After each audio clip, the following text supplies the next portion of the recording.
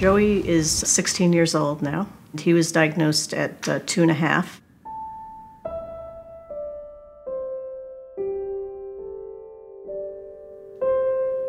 It was just like all your hopes and dreams of your son for the future and for his life have all been destroyed.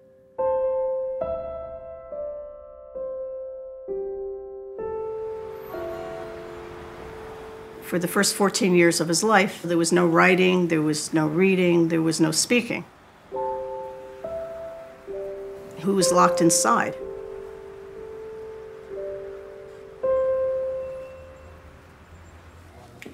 It wasn't until 2 years ago that I found a letterboard and a method of him to communicate with me.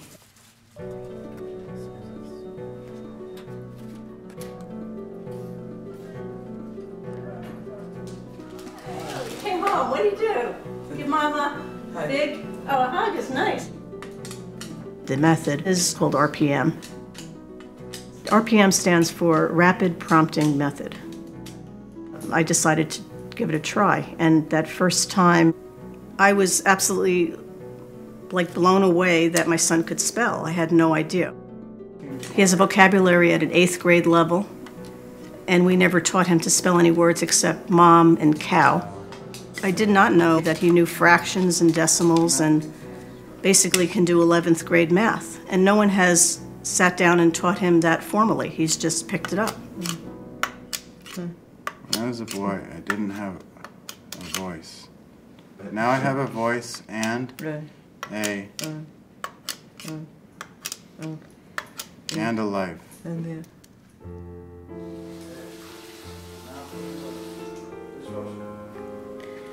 My dream is for him to be independent. And he spelled out, Mom, do you really think this is possible? And I said, the way you're going to get there is start learning to take care of yourself. We're working towards that goal. He was tested, and the consultant said, Joey can go into business. He's just so smart. About a year ago, he said he wanted to help other autistic people find their voice like he had with RPM.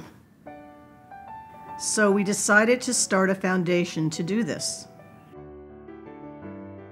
The name of the foundation is the Joey Lowenstein Foundation. The word ANSWERS is an acronym for the areas the foundation will support. And ANSWERS represents athletics, nutrition. All right, so let's do the pineapple first. Okay, so grab the pineapple, put it in there. Excellent. All of those building blocks of nutrition are critical to be able to function naturally daily and handle the underlying condition that you're trying to fight.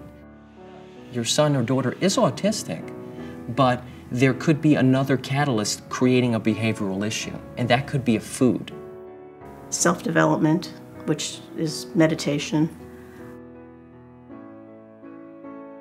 RPM, which is the way he communicates now with the letterboard. I really look forward to more and more people get exposure to RPM, more and more people learn how to do it, training people, training professionals. And S is for seizure research. At least 30% of people with autism will have at least one or more seizures during the course of their life, which is much higher than the rate in the general population. Joey's very, very proud of the fact that we're moving forward with this now. Team Joey. Yeah. Team Joey.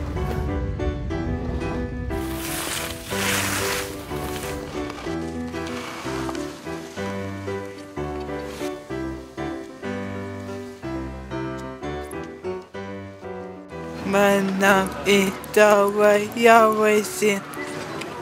I want to talk about